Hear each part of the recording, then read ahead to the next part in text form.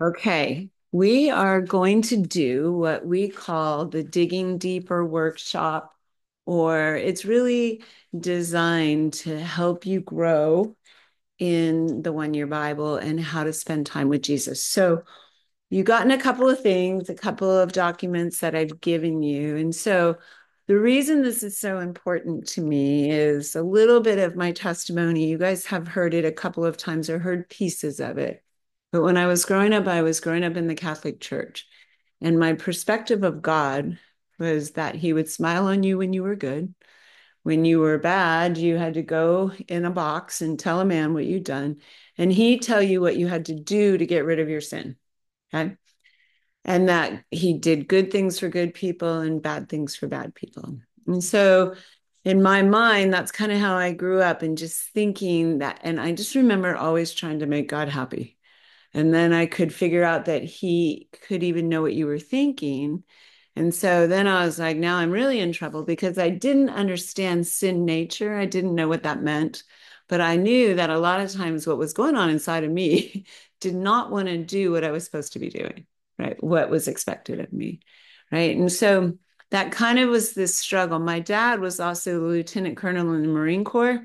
And he had a really hard life. And so he put himself through college and everything. And so he was one of those guys that if I came home with a B, he'd say, why didn't you get an A? And if you made junior varsity, he'd say, why didn't you make varsity? And I just loved my dad and I wanted to make him happy, right? So I know now that he was just trying to encourage me to be the best version of me that I could be. But back then, my little head said, if you do better, I'll love you more. So love was conditional in my mind in doing good and in performing, both with my father and with God, right? And I had an amazing mom who was my best friend. And you guys have kind of heard me share that at 17, trauma hit, and my mom got cancer and then she passed away. And so for me, that was really challenging because my mom loved God. Like my mother loved the Lord. And she would drag us to do all these God things. We would go to the old people's homes. We would help people. And so for me, it was very confusing because if God blessed people who did good and he punished people who did bad, she was good. So why did she get cancer and die? So in my mind, God broke his rules and he couldn't be trusted. And so what's the point of doing the right thing if it doesn't matter anyway? And so at that time, with a lot of pain in my heart, right, and a lot of not knowing what to do with my life at that point, I couldn't run to God because it was kind of his fault.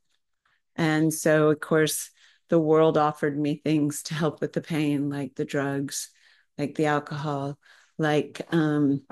someone to love you.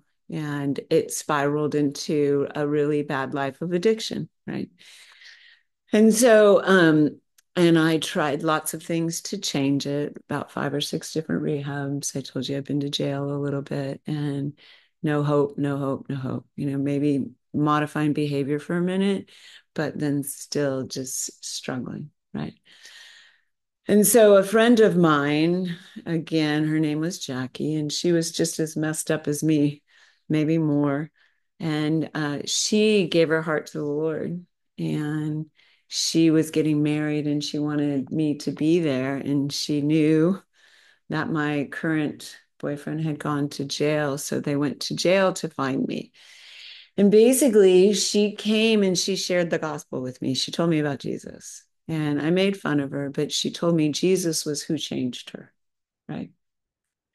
And at that time, I always tell people because I wasn't very nice to her, I rejected her, but in my heart, I filed that because there was something different. Like you could see it, right?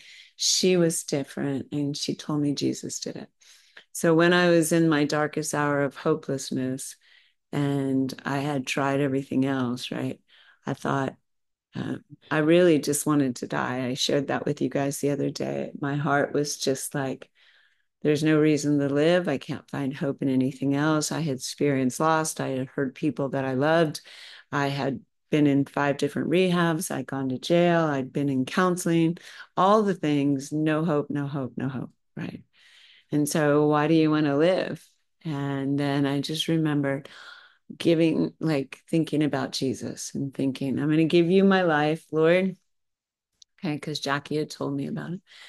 And like I was giving him a prize, right? It was just a train wreck, but I had felonies. I was a mess. But I'm going to give you my life and I'm going to follow you, Jesus, like I followed drugs, like I follow men, like I follow everything else. And if you're not real, I said, I'll go out and I'll die using. And that was kind of my plan. And I didn't know much, but I knew that Jackie went to a Calvary Chapel down the street.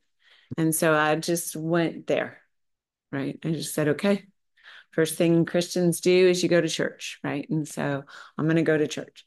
And so I remember walking in and it was just different. Like the worship was happening and then the word of God was being taught.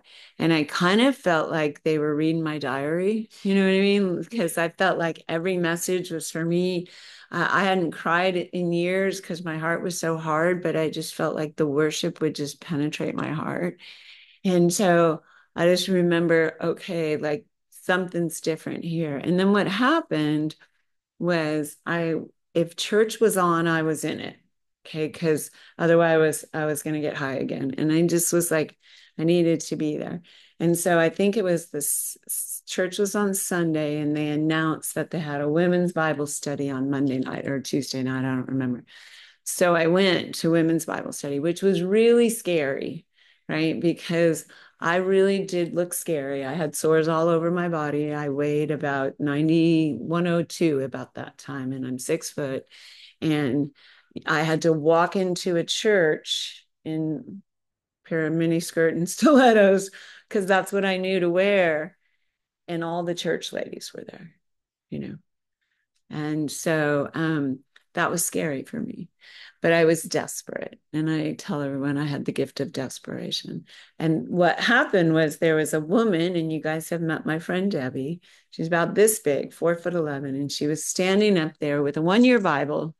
And she said it really emphatically, like she does, girls, you've got to read your Bible. Well, I'm like, okay, rule number 1, you read your Bible. And she's like, you've got to read your Bible every day, right? So I looked around and thought that's just what Christians do. If you're going to be a Christian, you got to read your Bible. Okay. And so I got really discouraged though, because I had tried reading my Bible before and it just didn't make sense to me. You know what I mean? But not only did she teach us to read the Bible, but she taught us how. But I'll tell you what was the most memorable part for me about that night was the way she talked about the Lord, right? Was like she sat down and had breakfast with him that morning, right? There was an intimacy that she talked about God with that I didn't know you could have, nor did I want with the God that I knew. You know what I mean? And so what happened was is she taught us and I took lots of notes and then I went home and I did exactly what she said. So this is a little bit about what she taught, and over the years she gave it to me and I changed it and I changed it a little more. And then but it changed my life, right? Because I met Jesus. And so I want to share it with you, right? Because it transformed my life. It changed how I saw him, right? I opened up God's word. And I tell you this all the time because when I started to do it, I didn't do it because I wanted to, right? I did it because it was what she told me to do. I didn't feel like doing it, right? But I spent time in my word every day, and she would tell me to look for the character and the heart of God. You hear that all the time. Personal relationship. You're going to be in a personal relationship with Jesus. And you're like, how can I be in a personal relationship with someone that I can't see, feel, or touch? Right? And then the other thing that would always happen is someone would say, well, the Lord told me this, right? The Lord told me that. And you don't want to seem dumb, but you want to go, well, how did he tell you that? And the Lord answered this question, or he showed this, or he spoke this to me. And you're like, I didn't know God could do that. And the God that I knew, again, if he spoke to you, you would run, right? But she said to look for the character and the heart of God, to take a journey for the heart of God.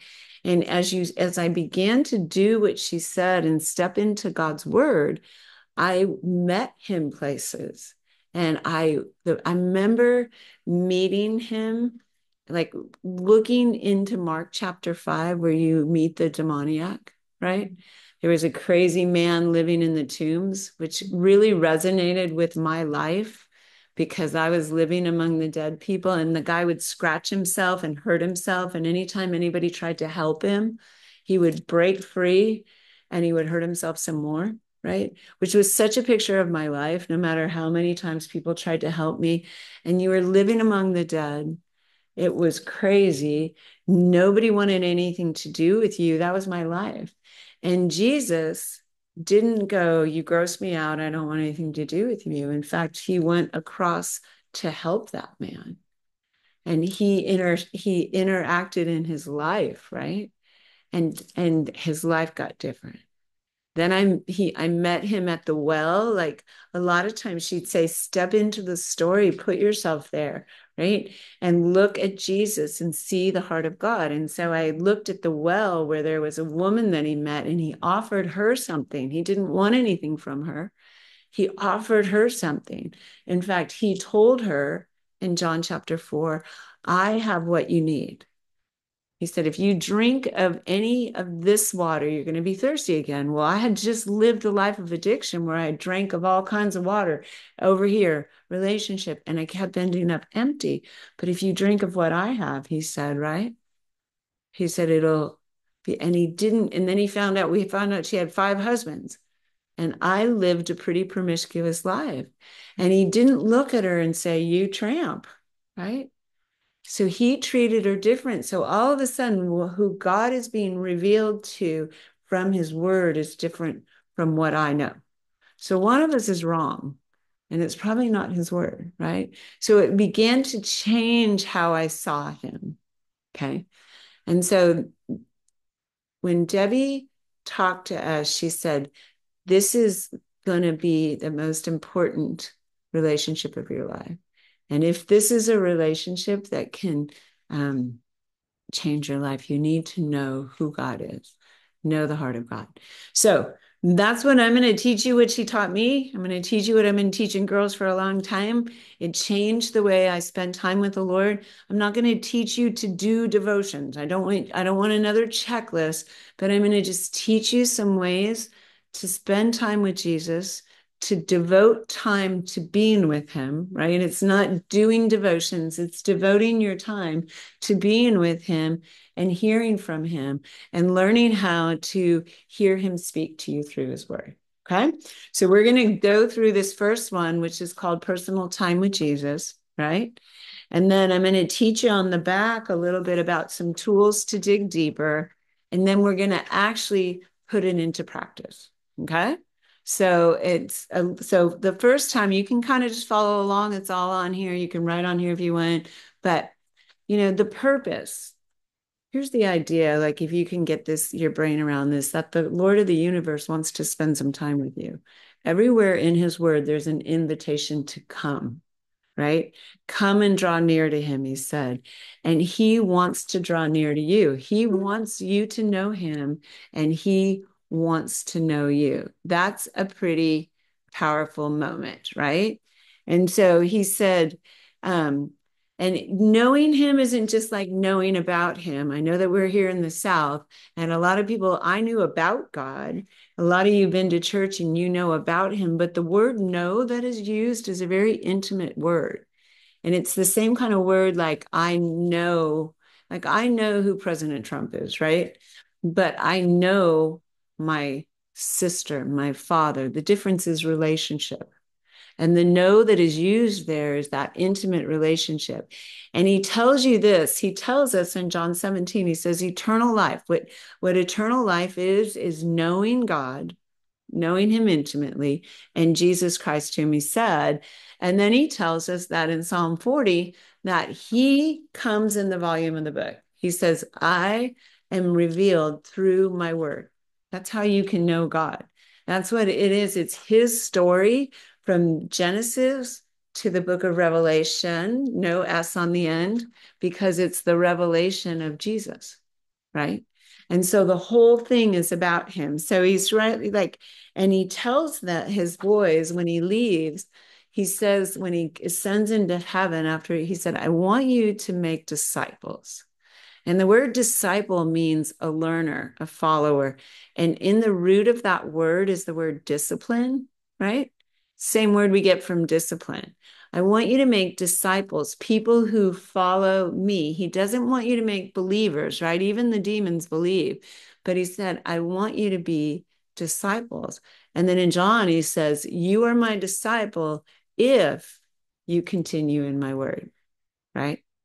So you can't be a true disciple without reading God's word. Because right there in John, it says, you are my disciple if you continue in my word, right? And there's a lot of places where people will say, Lord, Lord, and he'll say, I never knew you, right? We didn't have a relationship. So he's trying to teach you how to sit down and have a relationship with him. So that's kind of the purpose. The God of the universe wants you to know him. He knows you, but he really wants you to know that he knows you, right? So there's this relationship. Okay. First, the next thing I'll tell you is to make it a priority. If you think about your phones and who you have in your favorites list, who do you have in your favorites list? Your boys, people that are the most important to you in your relationships, right? And this is a relationship that should be the most important. And you make time for people who you love, right? You make time to spend with people you love. Now, you're new at knowing him, but this should be the most important relationship in your life because he's the one that holds the words of life. He's the one that has everything in his hands. The Bible contains everything that pertains to life and godliness, and he's all that you need. So he wants you to make this a priority, right? To spend time with him. And he longs to be with you. And he says, I want to be your daily bread, right? We don't just eat once a week when we go, like we eat every day, most of us a few times a day, right? And he's like, you spiritually, you need daily bread too. You can't just go once on Sunday and get fed, right? And so he has what you need for each day, right? And are you guys the same every day? Do you need different things, different days? Do you need different things in different seasons? Absolutely. So he says, I'm your daily bread. I'm what you need today. That's why it's not like I'm going to get up and I'm going to read, oh, I know this story. We're going to talk about it a little bit later. It's more like, well, Lord, what do you have for me today? Right. And then having a plan. So often, remember when I would end up playing Bible roulette, like someone say, you got to read your Bible. And I'm like, okay, I don't know where to read. And you open it up and you go like, okay, here. Right. And you just pick something. And it would always be something weird, like God killed them all, or he smote them, or, something like they're cutting, I don't know, even the Philistine thing where they're cutting off foreskins. And you're like, what? You know what I mean? And so it's like, okay. So having a plan, right? And reading the whole counsel of God. There are lots of Bible reading plans out there, but it removes the guesswork. So I love the 1 Year Bible, right? Because it is the Bible broken up into a year. It's an Old Testament reading, a New Testament reading, a Psalm, and a proverb, and it's on each day, right? So I don't have to wonder every day I get up, I know exactly where I'm going, right? And so I don't care what plan you use. I've used different plans over the years. I've used different versions of the 1 Year Bible. 1 year I did a chronological. Just have a plan so you know where you're going, right? Okay, some practical tools, right? This is important. Now, you guys are in a ministry right now, so some of these are built in for you, right? But personalize the pace, okay? Be realistic. about your journey. If you're reading the 1 year, you may decide that for right now, you're only going to read the New Testament section this year, right? If you're a student or if you've got kids or something and you may not have time to sit down like we do every morning and you got 45 minutes and you can sit there for another hour, you know what I mean? So personalize your pace. It's much better to be consistent with a smaller portion than to be overwhelmed too much. I would rather have you go deep with a little bit than to go wide. Okay. Especially when you're new, just trying to take in too much, right? Just a small section, being consistent, right? And then don't try to catch up if you miss a day, right? That's crazy. Like when you're not here, because then you're like, I got to go back and read. And it's that will mess you up too. Just start where you're at, just start where you're at. Okay. Find a time. Everybody has a personal rhythm. Some of you are morning people, right? Some of you are nighttime people. Some of us are both, and we're just really jacked up. But I would make an appointment, like just kind of put it on your calendar, like we do here. That's why we're modeling this for you. Every morning we get up at the same time. I would set my alarm and I would get up at the same time, right? Every morning, and I would spend time with the Lord. Um, I did. She told us to set an alarm and put it across the room. I found out what time I had to go to work, how long it took me to get ready, and I backed it up an hour so that I could have time to read the Lord. And I put my alarm up. I would get up and I would have a reminder because I had an appointment with the Lord. Okay. And every morning I would meet with them there, right? Then prepare a place. Like have a spot when you leave here, just kind of your spot, right? Preparing a place where you got a notebook, you got a pen, you got a certain time, and they're all right here. Like, listen, what happens in the morning? I trip in, I get my coffee because it's already made. I go over to my spot, everything's there because I can just get right down and get in it. If I have to get up and go get something, right? I'm like, oh, wait, I didn't put the wash in. Oh, I need to empty the trash. And all of a sudden, my time gets sucked out, right? And then you know what kind of happens? It kind of becomes like this special place that we meet. I call it my holy ground. Like I got this chair. I remember when we rearranged my living room, I was like, God, are you going to speak to me over there too? You know what I mean? It's like, because we just had our place, right? So just get your little spot. I got a little basket, I got a little blanket. Now I got a fireplace and it's all right there. It's always right there. And it's just my place where I meet with Jesus. And we do laugh about it. It's just sometimes it feels like holy ground. It's my spot. Paper and pen. While you're here, right, that's not really optional, although I know that a couple of girls don't use theirs and I'm going to spank them. But paper and pen, you are really telling the Lord, hey, I'm here. I'm paying attention. I want to listen to you, right? And you know that letting the Lord know that you're expecting him to say something to you and it's going to be important enough that you're going to write it down. And then remember it. You retain like double if you write something down, right? And when that doubles your retention. And then it just a lot of times too, I don't know if you're like me, but thoughts bounce around in here in my head and they don't always get linear, right? They're kind of like this and this and this and this and this. But if I take my pen and I start writing, stuff starts coming out and then it expands, right? Sarah's an expander. She's got, right? But it expands and then it sort of tunnels. If I don't do that, lots of half-baked ideas bounce around in there. But when I start writing it down, it changes. Does that make sense? Okay.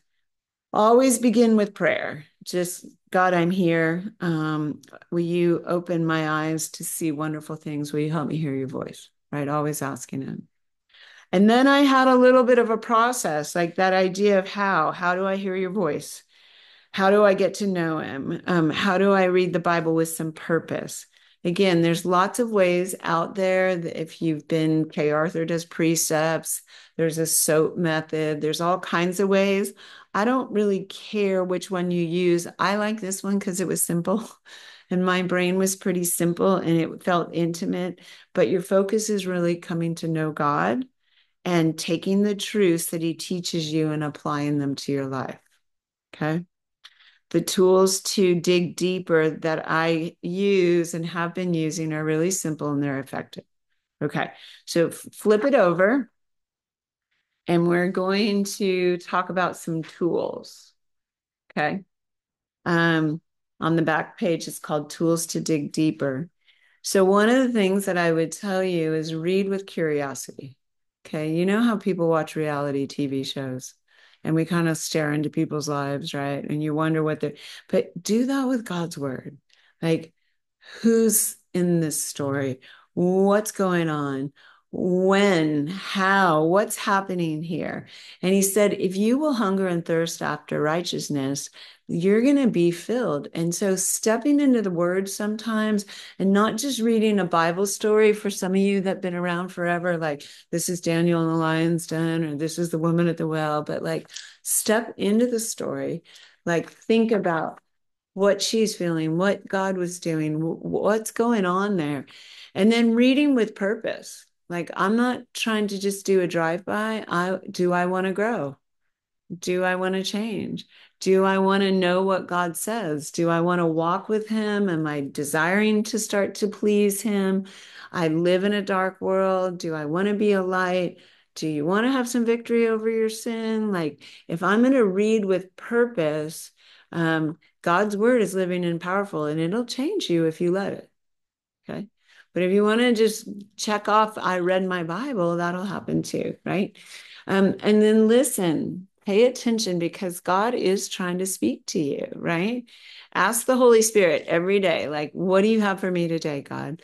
What do you want to highlight for me? Ask him to give you fresh manna and give you fresh bread. Um, and develop a system of your own. Okay. I didn't know you can write in your Bible, right? I thought you could go to hell for that, but you comes to find out you can. And especially in your 1 years, right? We give them to you. Write in them, underline things, circle things. I have a little system. If it's somebody's name, I put a box around it. If it's something really cool that I want you guys to know, I'll put a star by it. If it's something personal that God's like, there's a big old arrow right here. If there's somebody's initials that I think it's for, I write them and I put a circle. I have a system. I have little dots. Some people use colored pencils. It's your word. Like, God, what do you got for me? Right. Sometimes if I don't understand something, I'll put a question mark next to it. It's like, just come up with a way and you're going to study here. And then you're going to ask yourself a couple of questions. Okay. And first question I kind of ask myself as I sit there and go, God, what do you have for me today? What are you highlighting? What you might be teaching me? What are you revealing to me personally? What can I learn from? Can I pull a lesson from today's reading? Did I learn something? Right? He wants to teach you how to live a godly life and how to live according to his word, not according to the culture, not the way Oprah or Dr. Phil says, but him, right? And so, what's his plan for your life? And he tells you that all scripture is inspired by him and he will use it to correct you, to instruct you. We talk about that a lot. So, he's teaching you how to live according to his word. So, his word will provide instructions, directions, comfort, and all so much more. And so you want to trust and believe God instead of your own thoughts, right? Feelings and your world's influence. So you're going to ask him, what do you have for me today, God? What do you want to show me? What do you want to teach me? Right? What's in there? What can I learn? And then number two is really important because listen, a lot of you have been in church a long time. So you can pull a spiritual principle, a spiritual truth out of God's word. And that's awesome. You can write it down and you can say, I learned this. God says not to be afraid. Okay. You can pull up a spiritual principle out. God forgave someone and he wants us to forgive. But it's not until you do this next step, step two, where you say, Lord, I see what you showed me. How does that play out in my life, God? Right? How does it relate to what I want? How does it relate to my desires, my fears, my priorities? And how can I take what you're showing me right now and apply it to my life? Like, go deep and get personal. And that's what sometimes when we're doing our devotions and some of the girls have been here a long time and I will go, what does that mean to you? Because I know some things and I don't need you just to retell me what it says. I want to know how that impacted you. If God is saying, don't be afraid, right? How does that impact me? God, do I have fear? Asking yourself questions when you see him teaching you something, asking questions of yourself based on what God's trying to teach you. God, am I afraid? God, if I am, what am I afraid of, Lord? What does my fear keep me from doing? Right? How do I respond? Where's my heart in all this stuff? Certain situations, will I trust and obey? And just being honest, because he already knows, right? And sometimes I'll wrestle things out with God right there on my piece of paper. Okay, you say trust and obey, right? And so, what's God's purpose for my life? How do you define all these things? Am I truly a disciple? Like asking yourself questions. And a lot of times I'll come away with an action step. You know what I mean? Like something that I know he wants me to do or change based on what he taught me and about what I learned, right? Okay. Then the next thing, a lot of times we did this one first, but I started doing it after number three because once I learned something from him, once he revealed some things about me to me, and I discovered some things, then I would stop and go, God, what did I learn about your character today? What did I learn about your heart? What did I learn from my personal reading and application? And this is really your goal, is to know him. And so if I like, you told me not to be afraid, God, because you love me. You know that I am scared, so you understand me. You want me to acknowledge my fears, God. So there's some compassion. This is where you understand that he wants you to seek him. He said, if you seek for him and search him, you're going to find who he is. He reveals himself in your word. He says, with your whole heart and soul. And he said, he said he wants you to see his ways, his will, his promises, his power, his strength. My God was really little. And sometimes you need to look in and see a God who tells the waves to be quiet, right? And yet can care for and tell you about your heart just so much and learn that how he responds. Like I told you, when I saw how he responded to sinners, right? When I saw him touch a leper that nobody had touched, and he said, Lord, if you want to, you can make me well. And the Lord said, I want to. Like that wasn't a God I knew. So, discover how he deals with your fears, with your failures, with your sin. And then sometimes discover who he is. When I was a single girl, he would speak to me a lot, like being my husband and being my father and directing my steps, right? But sometimes he's a friend. Sometimes he's a father. Sometimes he's a good shepherd. It just depends what I need that day. He reveals something to me. So I really want you to see who he is. Okay. Um, also, um, at the very end, what we do then when he teaches you a truth, shows you how it applies to your life, reveals something of his character to you, then you pray back to him, right? You say, God, thank you for showing me this. Thank you for revealing yourself to me. And then you ask him for his help in doing. Lord, you see my fears. You know what I'm afraid of. Could you help me? So this is the part a lot of times I wouldn't get right. I would kind of get my marching orders and then I would run out and try to do them and forgot to invite him in to help me. And I would fail miserably, right? So this praying back to him, thanking him for what he showed you, and then asking him, right, to help you do what he said. And this is how a conversation happens. I want you to really understand that. You sat down and you said, Lord, what do you have for me today? You opened up his word, right? and he revealed some truths to you. You took those truths, you wrote them down, and you said, God, if this is your heart, my pastor in Maine used to say, you want to know God's heart, you want to know his will, you want to hear his voice, read his word out loud, right? Because this is him telling you. And then when you respond and go, okay, I heard you say, don't be afraid, but these are my fears, God. Can you help me? You are having a conversation with the Lord. Can you see that? It's not a one-way prayer where you're just like giving him your laundry list. It's not a one-way here, thus saith the Lord, and you're just listening, listening, listening. You're taking in, you're responding, you're asking for his help. There's a relationship there. Okay. I remember I used to walk into church and there was a lady in this women's Bible study group. And every time I walked in, she looked like she was just like a firecracker. And she would be like, don't you just love Jesus like that? And she just was super like, don't you just love Jesus?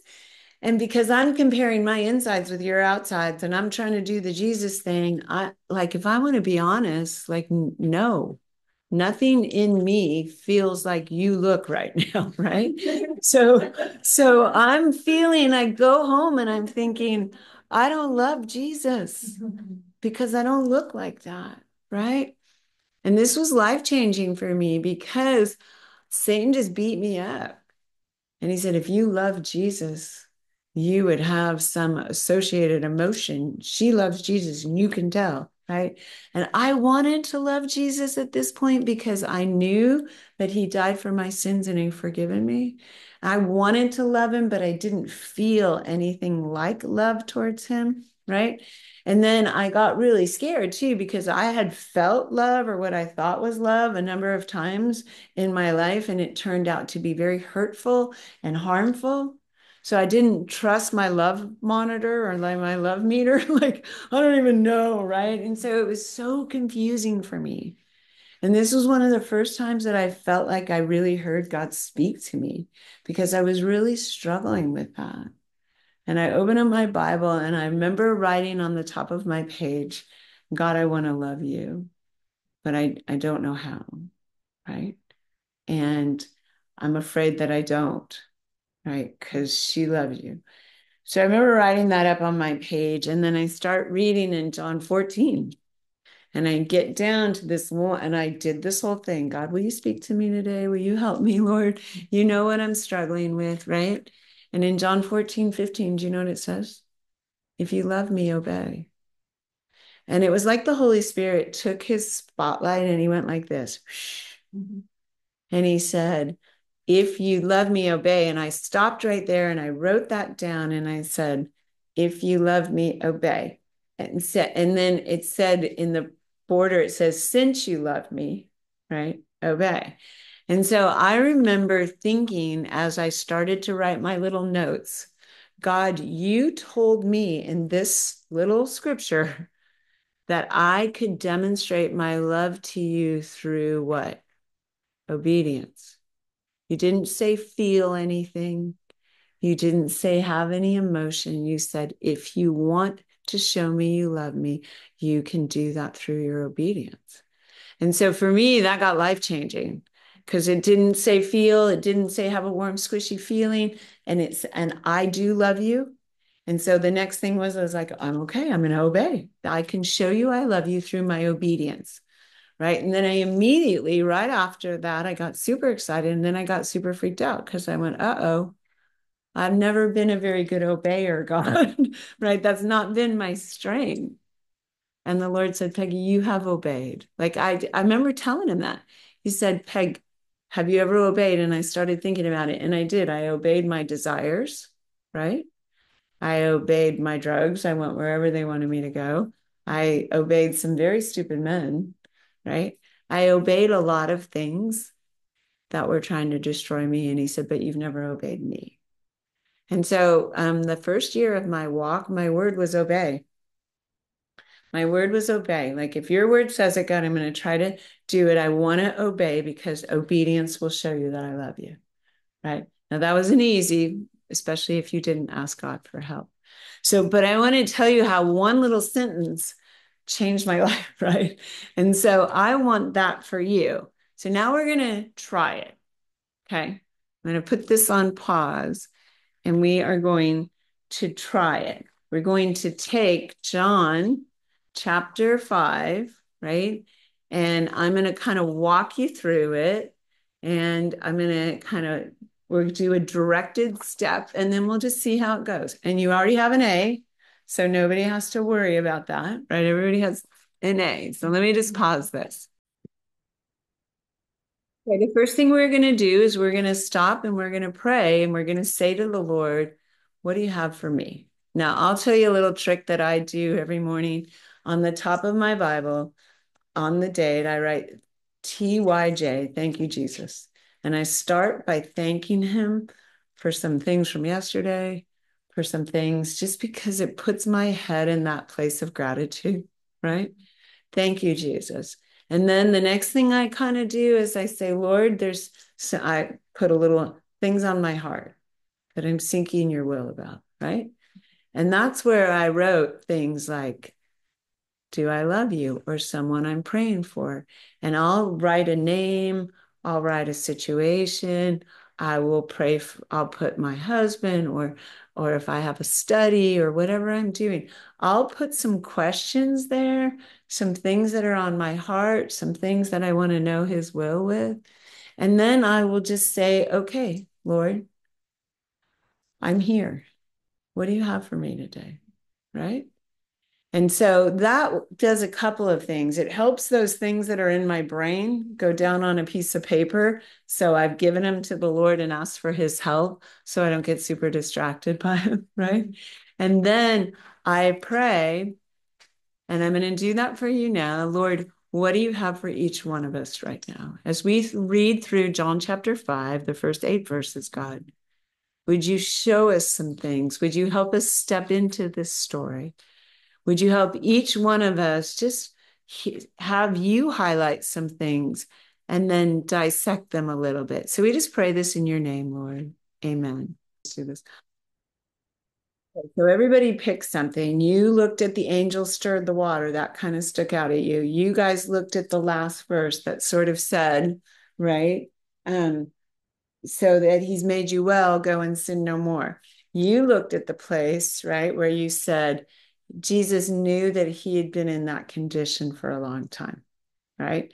And for me, when I looked at it, the thing that kind of really jumped out at me was that Jesus asked him a question, do you want to be made well? That was interesting to me that Jesus asked him that. And the other thing that kind of jumped out at me was that when he asked him that, he didn't really answer him. He just gave him all the reasons he couldn't be made well, right? So those were the two things that kind of jumped out at me. And so some of you went a little bit deeper already and you started to think about why, but this is when I want you to go. You already said something, but I want you to go a little bit deeper.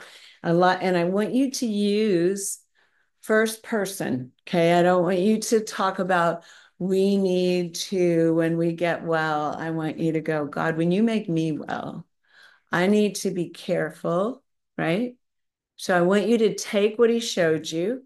If he showed you that he knows the condition the man had been in, why does that matter in your life, right? What did that stirring the water represent to you? And what was he trying to tell you now about the going and sinning no more? God, am I going to do that? So I want you to take this next section and I want you to go deeper and make it personal. Does that make sense? You learned a spiritual principle. You all pulled one out of there. He showed you something in his word that he knows your condition, that he wants you to be careful not to go sin anymore, that he stirs up the waters. Why does that matter in your life? And how does it apply? Ready? Go a little deeper now. Go. Okay, so we all just went a little bit deeper. Everybody took something, right? Talked about how he said, go and sin no more. I've begun the healing process. And You guys made it personal. You made it personal because you do want to be made whole. You recognize that he sees you personally, right? And that's the idea. You talked about stirring that up in you and wanting to do things different. So now you've had a conversation. He's revealed something to you. You've taken it, you've meditated on it, you've applied it to your life, you've written it down. Now, what I want you to do is this. Tell me some things you learned about the heart and character of God in that little exercise. Just yell them out. He loves you. Yeah. He what? He sees you. What'd you say? He cares about you. He knows your condition. He cares about you, right? What else? He's a healer, right? So these are things you're learning about his character and his heart. Yeah, he just healed this guy, right? He healed him and then he warned him because he loved him.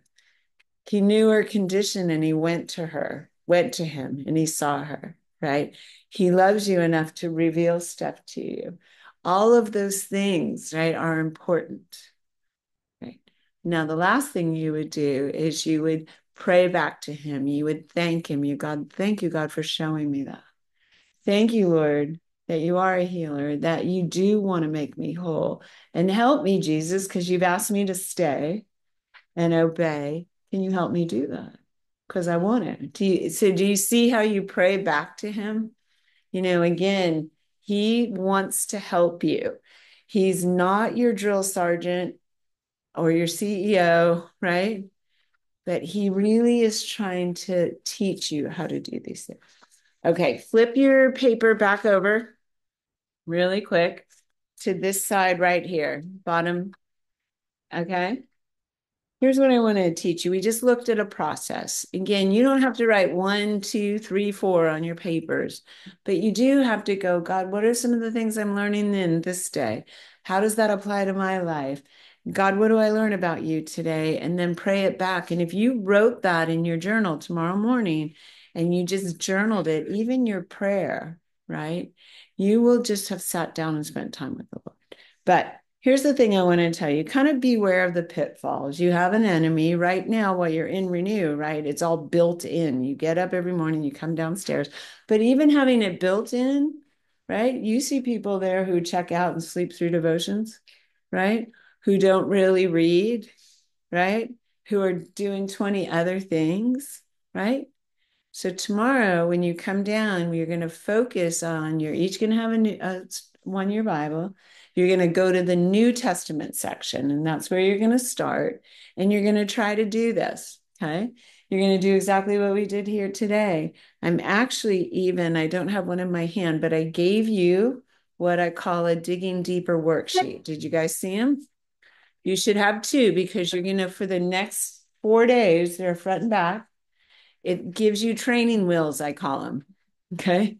And so, because you can sit in a workshop and then you go home and you're like, what are we supposed to do? And it just kind of walks you through. Write down one or two things. What does that mean to you? What did you learn about the heart of God? And then write your prayer. Okay. So, your job for the next 4 days is to fill those out, right? Instead of writing in your journal, and start with the New Testament section of the Bible. If you don't get anything out of that, go to the Old Testament or the Psalm. But beware of the pitfalls, especially when you leave here, right? The enemy will do whatever he can to keep you from spending time in God's word because he knows God's word's going to change you. So I want you to do your best to protect that time, you know, watch things that are going to try to squish out your time with Jesus. That's when you get busy, right? You got to go to work, you need your sleep, whatever. It just squishes out your time with the Lord. But the other thing that he loves to do is he loves to use condemnation, right? There's no condemnation in Jesus. If you miss a day, right, don't go back and try to catch up. If you're reading the 1 year, just start on that day. God wants you to spend time with him. And although it might be something you initially discipline yourself to do, right? I don't want it to be another stressful activity. I don't want you to just like, I got to do my devotions, right? And checking off a list because really, God doesn't get mad if you miss a day reading your Bible. He's not mad at you. I used to think he was. He just misses you. and you miss the opportunity to be with him. The goal is fellowship, right? Not accomplishment. It's not like I checked off devotions, right? That goal is to spend a few minutes. Some days you may not have time. So just read the psalm, just read the proverb, just grab a hold of something and chew on it. Okay. Does that make sense? Okay. I'm going to turn this on.